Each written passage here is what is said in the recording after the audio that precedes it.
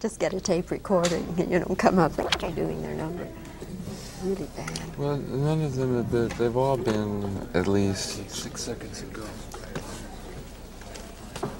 Okay, we'll start with a two-shot. Harrison, I wonder, working in Star Wars, where you're surrounded with so much hardware and special effects and things that you had to imagine, you didn't actually have the setting there.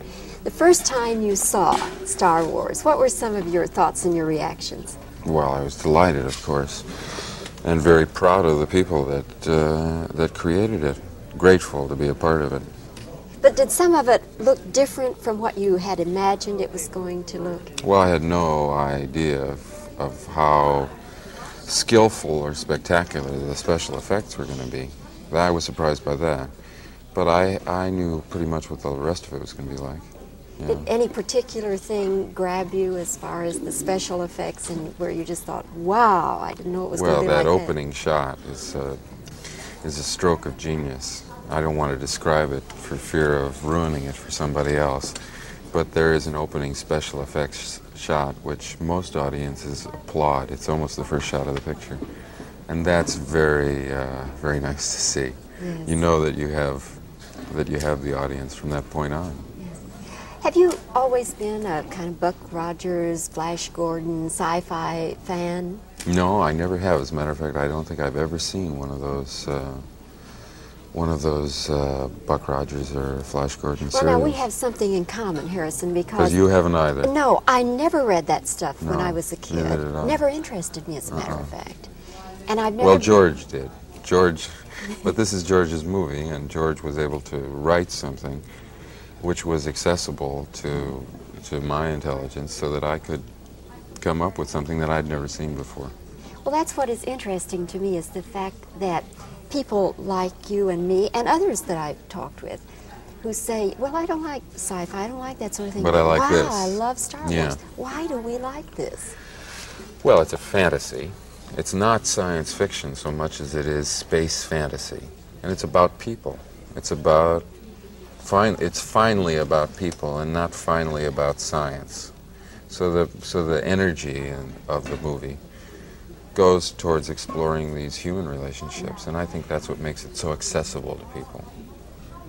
When you were making the film, I'm thinking of specifically the robots, for instance. Did they have problems with those because there were people inside them? There were sometimes people inside, and sometimes, excuse me, sometimes they were all mechanical. There were about 4 or 5 different versions of R2-D2, the small robot, and I think only one of them was used with a person inside of it.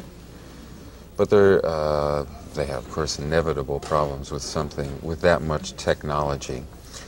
And of course, movies are made under such demands of time and money that it's inevitable that difficulties arise with this stuff. And everything that was being done for the first time.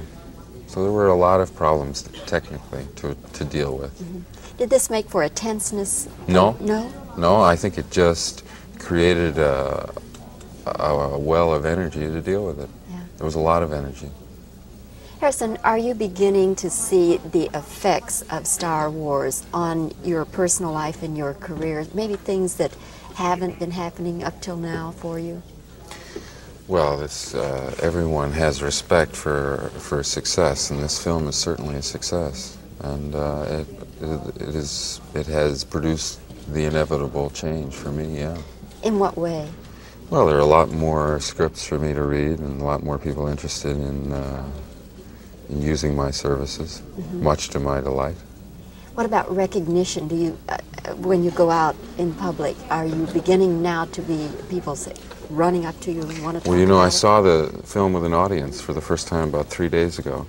Sat next to 2 people who were sitting through the film for the second time. And they engaged me in a conversation about the film, telling me how much they enjoyed it and what it was all about. And I asked them a few questions about specifics of why they enjoyed it so much. After the film was over, they asked me why I had left during the middle of it if I didn't like the movie. And They didn't recognize me at all. No. Really? No. I've never been recognized. In fact, in my early career, I considered that to be sort of a problem, that characters that I played in different movies, it was not acknowledged that it was the same person doing the job. I bet all that's going to change, though. Harrison, thank you so much for talking Thank with you. us It's been today. my It's been pleasure. a pleasure meeting you. And this is Bobbie Wygant at 20th Century Fox Studios in Hollywood. Thank you. Very pleasant. Nice interview. Thank you. My pleasure. I really could identify with you on the, the fact that I went to it knowing this wasn't my kind of film.